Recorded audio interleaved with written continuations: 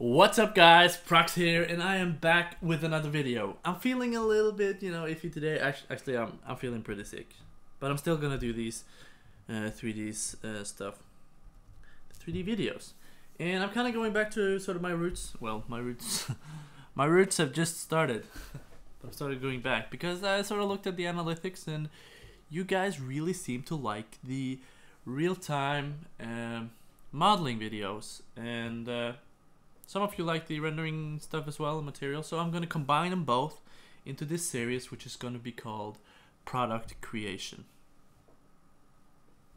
So what we'll be creating today, which is going to be like the first set, and I'll be cutting these into shorter segments, but today we will be modeling the Vengeance 2000 wireless surround sound headset. Okay, I have it on my head right now. I have it right here. So I have it in real life. Makes it easier. Alright, I advise you to pick your headset, the one you have on your desk or something like that, and follow my tips. You can model this one as well, because then you can do exactly as I do. So we're gonna start by modeling the cup in this video, and we'll probably cut it there and then carry on later. So let's start off with a cylinder. About that big. And I'm gonna remove the segments. I'm gonna press J to remove the brackets. Alright? Because they sometimes confuse me between lines if the model gets complicated. And I'm press G to get away the grid. Because I don't like the grid. For some reason. Then I'm gonna press F4 to get the wires up. Then I'm going to right click and convert to Editable Poly. I hope you guys can hear me properly right now because my microphone is a little bit far away. And yeah, because I don't have a microphone boom yet. So just tell me guys in the comments if you need me to take it back closer to where I had it. So I'm going to delete the top and bottom cap polygons. And I'm going to select all the vertices, select the scale tool, and press X to get the gizmo up. This is sort of a lot of people have a problem with this. If you press one of these movement tools here, and the gizmo is not showing, try to press X, because that sort of toggles it on and off. So we're going to scale these in a bit, because the cup, the elements, the air elements aren't completely round, they're sort of oval shaped. Alright, so now that we got our oval shape, maybe it's a little too oval shaped. Because they're pretty round, they're the roundest sort of headphones that I've ever kind of encountered. Yeah? Yeah, that's more like it. Yeah? Yeah. You can always change that later with a with an FFD box. And so the edge here, I'm probably gonna take these off right now. That's probably the smartest thing to do. First of all, it's sort of curving in, so I'm going to scale these in just a tad.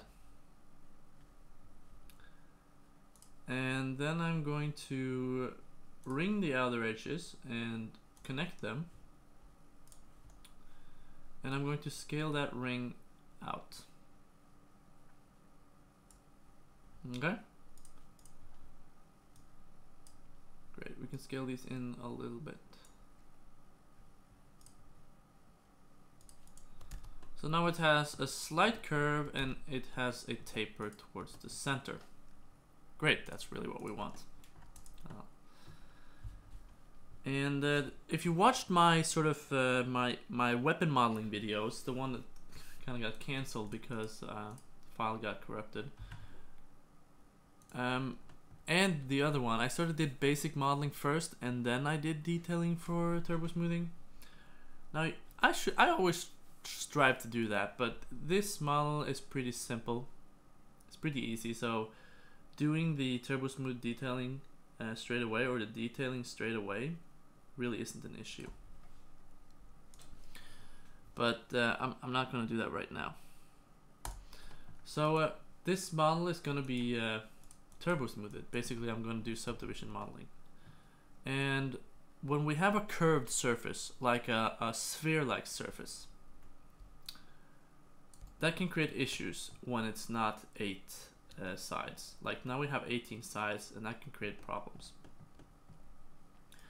So now I'm going to show you a technique that I use to create sort of quadric spheres, you know, quadrified sphere shapes. So what I'll do here is that I'll select verts that I want to make corners. I want to make corners out of these verts right here. Okay? If you can see them. It's probably really hard to see. I've never really thought of this, but you guys all probably don't have the same resolution as I do. And when I do these videos, do you see the verts? Do you see what I'm doing? Do you see the text and stuff like that? Because they might get really small on your monitor if you don't have a big monitor. I haven't really thought of that before now. So I'm sorry if all these videos have been impossible to see what I've been doing. But I guess you guys will tell me in the comments if something's wrong. Then I'll probably go back to 1080p, although it's horrible to work at 1080p. 1440p is the resolution I like. And it should be... It's called original on YouTube, the size. Because 1440p isn't the standard that's supported by YouTube. Well, it's there, obviously, but they just call it original. So what I do is I select these corners and I pull them down. And then I select the edges right here that was created for the corners, and I hold shift and I pull them up. After that, I go into vertex mode again, click on target weld, and I'm going to weld these back down. You know, there are a lot faster ways of doing this. I just figured out. But you know, whatever comes to mind and how you do things, it's the way to do it. There's a lot of ways to do stuff. Some people might say that this is the wrong way to do stuff. You know what? Artists say there's no wrong way. However, there is a wrong way, but you know, I don't really care if there's a wrong way. So after that, I pull these corners up, and then I go back into edge mode again, and I select the lines in between the these sort of new polygons that I've created, the new corners. And I press W, and I hold shift, and I pull these up. After that, I go into target weld mode again, and I weld the corners back onto these edges. Now this probably looks really weird and you're like, don't understand why I'm doing this. Well, you'll see when we get there. Okay, so now we got this weird shape right here, and so what we want to do then is select the top vert, press R, scale in. Select the next level of verts, scale in, and the final level of and scale in. Okay, and then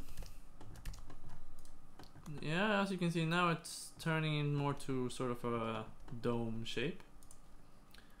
Then I want to cap the top off. And I want to click that vert and click that, click on connect, go into cut mode and cut across so that I get all quads. Quads meaning squares. There are no triangles involved. Only squares. And that looks not good at all. It looks horrible, and I'm gonna fix that in a GIF. You just select all the verts for the piece, and you click on relax twice, maybe 3 times. Oh, don't do that yet. I noticed something wrong that I did. Select the lines that are in the middle of these sort of corners and just press backspace to remove them, to create quads instead of triangles. And then we can relax 2-3 times if you like. Then select this the lower ring and connect it. Once again, select all the lines, now all the words, move them up a little bit, relax them, and you'll see it shrink in as it relaxes. Now this can be counteracted by you just scaling it up, like so. Alright? And it's a little bit flatter, so we're gonna scale it down a little bit. And the shape of it, you kind of just have to, it's up to you. You have to judge it yourself. You know, if you want it to be a little bit flatter, you should flatten it out a little bit. It's all up to you. Alright. Now we can probably model the next piece. Yeah, we can do that in this video as well, can't we? Yeah, we don't need to start a new video. We can do that. I need some water though, so I'm gonna take a break real soon. Well, that's sort of a weird shape.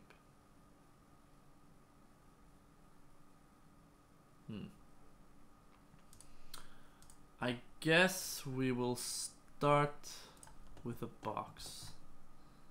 Yeah, a box seems good. So create a box. Doesn't really matter where. Just straight off convert it to an editable poly. And move the box to about here. A little bit under this line right here. Okay? And make it a little bit lower. Like so. And sort of study your object. Look at what it needs, where it needs to go, what sizes you're looking for. Alright, good. Then go into the top view, move it sort of closer. Doesn't need to be accurate right now because we're gonna change all of that. Now we're going to, I'm going to move this up a little bit. Then I'm going to connect the center right here. And I'm going to move this down a little bit. Just a little bit, a tidgy smidge. Yeah, I'm seeing that, I'm kind of valuing how tight that corner is. And it seems to bend even more at the edge there, so I'm going to connect this once again. And slide it down towards the edge. And then curve this in even more. And I'm kind of wondering if I should connect this one as well, but not that far out. Move that one down slightly. Okay. And then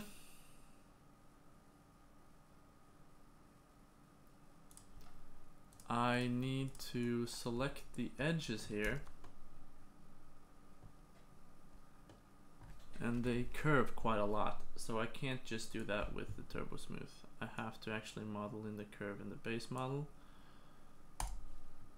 Meaning I have to make sure that these are quads afterwards. So I isolate the model and I just make sure that everything is quadrified, basically. Okay, so unhide all, and then it's too big. So now that we have a curve, we can't just move the what's this, top, front, or we gotta have to scale them in a little bit, because what we're trying to do here is make it fit over here. And I see that it's, of course, it follows the curve that way as well, meaning we should connect it once through the middle. Oops. So I lost my selection there. Connect it once through the middle from the top. Scale it out. And I have a feeling that this is a little bit smaller.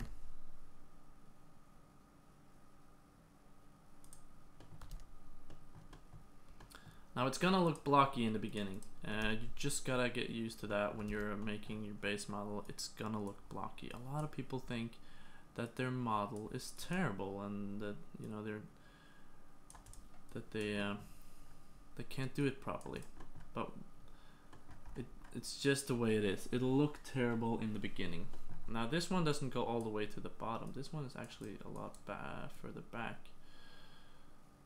like so. And then the sort of tweaking comes in to sort of align stuff. And it doesn't bend too much that way, meaning we could fix these up a little bit to be closer.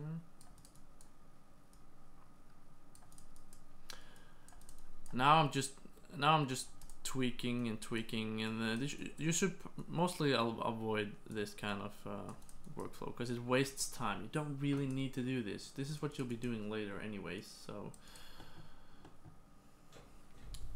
well, that stuff just happens to me. Can't control it. It's the perfectionist in me that's kind of pushing me to do this. Alright. So I should probably leave it there and take a break. And thank you guys for watching. See you in part 2.